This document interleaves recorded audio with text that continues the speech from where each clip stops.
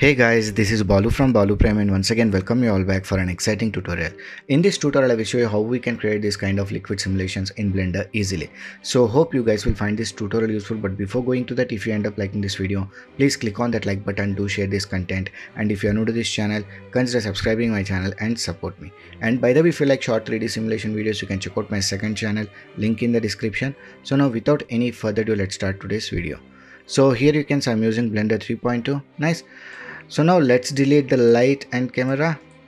So let's delete them. Now select the cube, press 1 on the keyboard for front view, press tab to get to edit mode, or else you can change it from here. Select the edit mode. Now Z, hold control key and move this so that it sits on this grid. Now again press tab key to exit that edit mode. So now let's increase the scaling. So press S, X and increase the scaling in X axis. Now again press S, Z to increase the scaling in Z axis. So I think this much is fine. So now let's duplicate this object. So select the object, shift plus D. So for this duplicated mesh, arrange the origin point. So go to this object, set origin to geometry. So now we'll get this at the center. Now reduce the scaling S and reduce the scaling here. Now 1 for front view, let's see the thickness. So we want this much of thickness. So press S, Z and let's make it. So this is going to be the thickness. So I think this much is fine. So now let's increase the thickness of this object. So press S, Y and let's increase the scaling in Y axis. Now for this also let's increase the scaling S, Y and increase the scaling.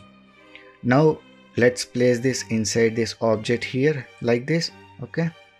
So after that, select this main cube, which is big one. Come to this modifier options, add modifier, add boolean modifier. So let it be set to difference. In object we need to select this small cube. Select that cube and apply. So now if I select this and if I bring forward, you can see we got this gap here. We want that one. So now let's select this object, press S, Z and reduce the scaling in Z axis a bit. So let's place this here and let's give it a bit. So this much is fine. So now we got some space here. So this will be the space where the complete liquid will be collected. So now let's add a path. So for that we'll be using curves. So go to this add curve, select this path here.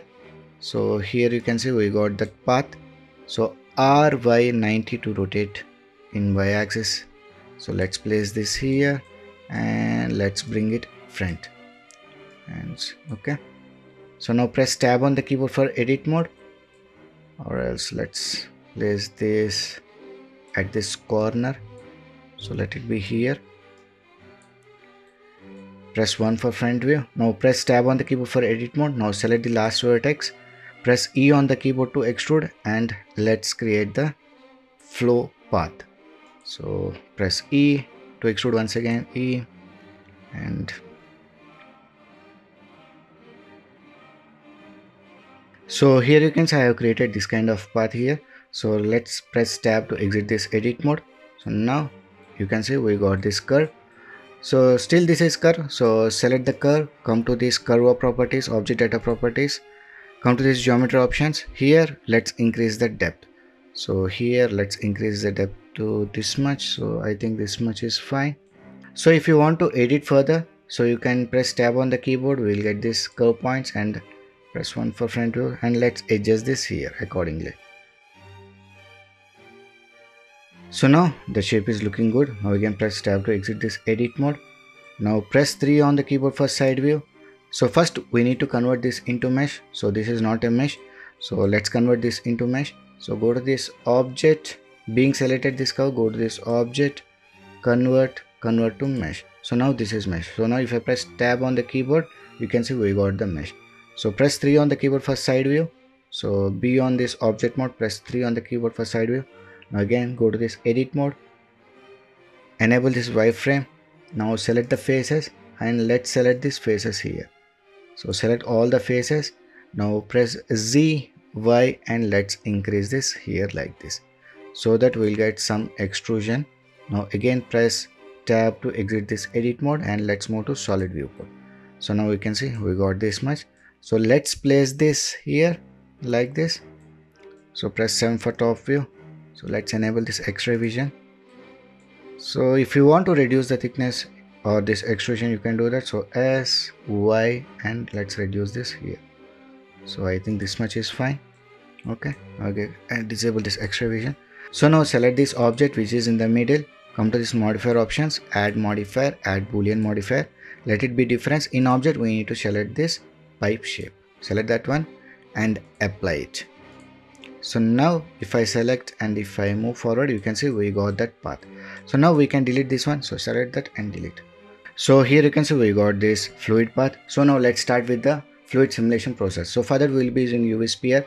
So go to this add mesh, select a UV sphere and let's place this just above to this space. So press 7 for top view and let's place this here.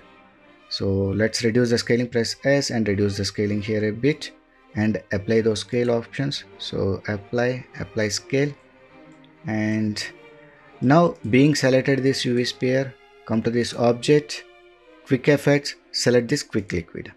So now you can see we got this bounding box. So this is called domain. So the simulation will take place inside this bounding box only. So we need to scale this according to our scene. So press 1 for front view. So being selected this domain, press tab on the keyboard to edit. Now let's select this below edges, press Z, Z and let's bring it here. Now let's select these edges here. So Z, X and let's place them here. Now let's select this one, Z, X and OK. 3 for side view and let's increase the scaling. So select these edges, Z, Y and let it be here. So here you can see we have scaled up domain as per the scene. So you can press tab key to exit that edit mode. So now here we need to do some settings in domain. So select the domain, come to this physics property. So resolution increases the quality of this liquid, but higher the number, more time it takes to bake and render. So for this tutorial purpose I will be leaving this to 64. Now scroll down and make sure all these border collisions are enabled, so it will collide with all the edges. So now scroll down. So we need to enable mesh. Before that we need to set a cache folder where it can save all the cache. So let me select a folder. So here I have selected a folder where the data is saved. So simulation, I want this to be like 1000 frames. So I will change this to 1000 and timeline also I will change this to 1000. So type, let it be flow, and flow type, change this to liquid. Okay. So flow behavior, it is by default set to geometry. So it will drop the liquid as per the geometry. So now if I play this, you can see only that much of liquid will be falling down. So we want this liquid to be continuously flowing for few frames. So for that reason, let's change this to inflow. So here we don't want this to be complete timeline throughout the timeline, flowing throughout the timeline. So let's add keyframe for this use flow. So enable at the start. So here we want this water flow to be till 150 frames. So let it be at 150 and add a keyframe here. After that we don't want the flow. So move one frame forward, disable this use flow option and add a keyframe.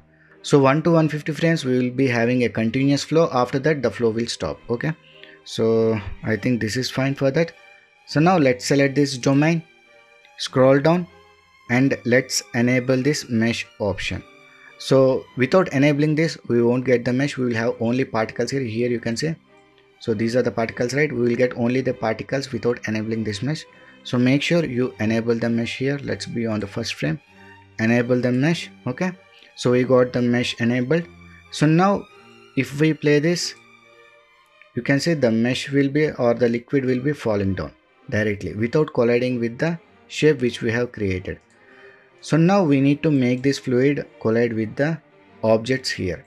So in order to make this a colliding particle, let's move on to solid viewport, select the object, come to this fluid, enable fluid here. So type, change it to effector. Samplings, I will increase this to 5. Okay, and that is fine. And also we need to add the same property for this also. So select this one, come to this physics property, add fluid, let it be effector. Collision, sampling steps, I will increase this to 5 and rest and all is okay. So I think this is fine. So after all these settings were done, select the domain. So select this domain here, scroll down and type change it to all. So enable this is resumable option if you want to pause the bake at any time. So after that you can click on this bake all button. So let's bake this. So click on this bake button.